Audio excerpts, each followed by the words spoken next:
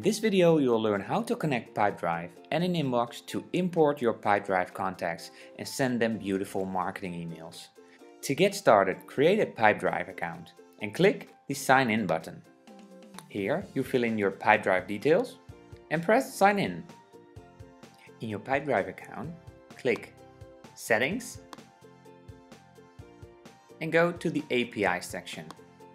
Copy your API token and go to your INinbox account. In your INinbox account, click the Integration tab in the top menu bar and then click the Connect button in the Pipedrive row.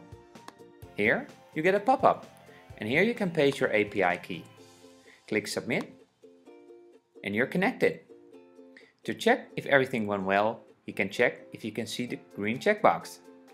To import your contacts from Pipedrive, click the My List tab in the top menu bar. Then click Add Contacts and click Import. Then click the Pipedrive button. Click OK. Simply label your data. Click Next Step.